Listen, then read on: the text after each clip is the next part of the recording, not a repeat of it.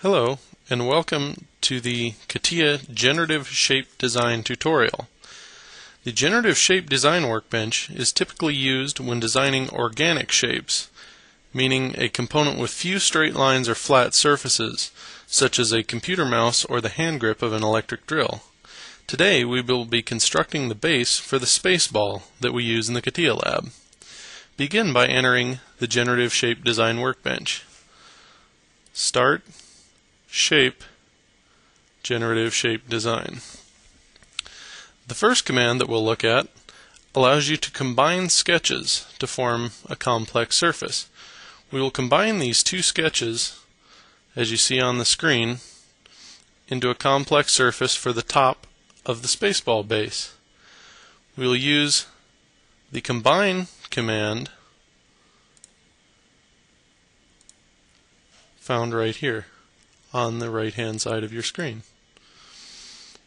Normal combine type, you'll select both of your curves, preview. If it looks like what you want, click OK. You now have the outline for your complex surface. We'll now hide these two sketches so all we see is our complex outline. Now that we have our complex outline, we'll fill it to create the top surface of the spaceball. The first thing we need to do in order to create a fill surface is to add a point. Each fill surface requires what's called a passing point to help define its shape.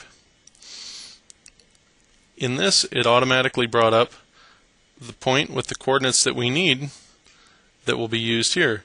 You can change these coordinates to suit your specific purpose. We'll click OK, and now we have our point. Now we can go to the Fill Surface command, select your boundary, which can be any closed contour, and your passing point, which is the point that we just created. Preview. As you can see, we now have a complex surface. If it looks like what you want, click OK. Now, we'll create the sides of the spaceball base. We'll begin by unhiding a previously drawn sketch we have of the base outline. Now, to create the sides, which will join the base outline to the complex surface that we just created, we'll use the multi-selection surface command found right here. Select your guide curves here and here and click preview. As you can see, it's just created a multi-selection surface from our top plane, or from our bottom plane to our top complex surface. If it looks like what you want, click OK. To form the bottom of the spaceball, we'll use the Fill Surface command again, using our base outline as the boundary and using the origin as our passing point. Click Preview. We now have a closed surface. Click OK. The next thing we'll do is create the bump that is located right about here on your spaceball. We'll begin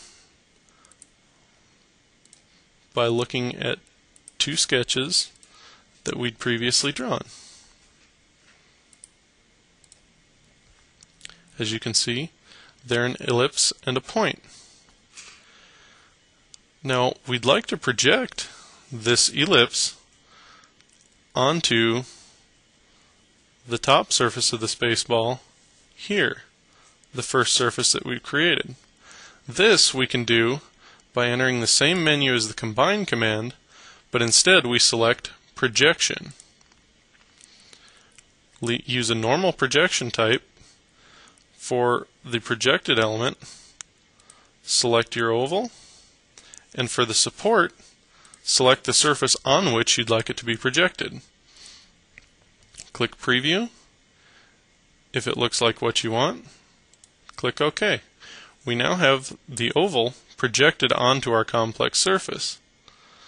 This can also be used for the point, the center point of that oval. This will be used later to create the bump in the center of the spaceball. To assist us in creating the bump that will be located right here, we must create a sketch to define the direction that the bump will deform. We'll open a sketch on this plane and use the Project 3D Elements command that you've used before to project this point onto the sketch. We'll then create a line from this point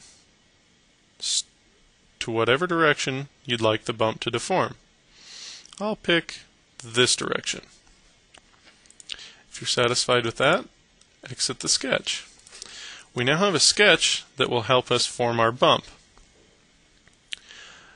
To access the bump command, go to Insert, Advanced Surfaces, Bump.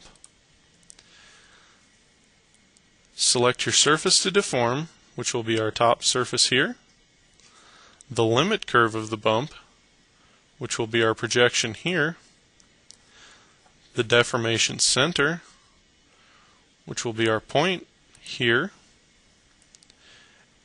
our deformation direction, which will be defined by the line that we just sketched out, and then our deformation distance. In this case, I will pick a 1/4 inch. Preview to see how your bump looks. The deformation distance doesn't look quite big enough to me, so we can change this to, say, 3/4 inch. Preview again. In the parameters section, you can pick different continuities, such as point or tangent. In this case, we'll pick a point continuity. As you can see, this leaves us with a sharp edge right here. You can also change your center curvature,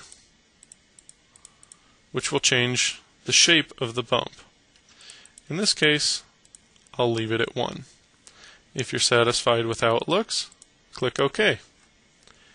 After we've created our bump, we need to smooth out the sharp edge left by the point continuity in the bump command. We will do this utilizing an edge fillet, which can be found here. Click Edge Fillet. The extremities will be left smooth. Radius 2 inches. The object, you can modify the radius to anything you'd like, and then select your objects to fillet. In this case, we'll fillet the outline around our bump. You can see the radius is defined here, and our bump outline is highlighted in red. Click Preview. If everything works, looks like you want it, click OK. We now have a smooth edge between our bump and the rest of our complex surface. As you can see, we've completed our spaceball base. This concludes the generative shape design lesson.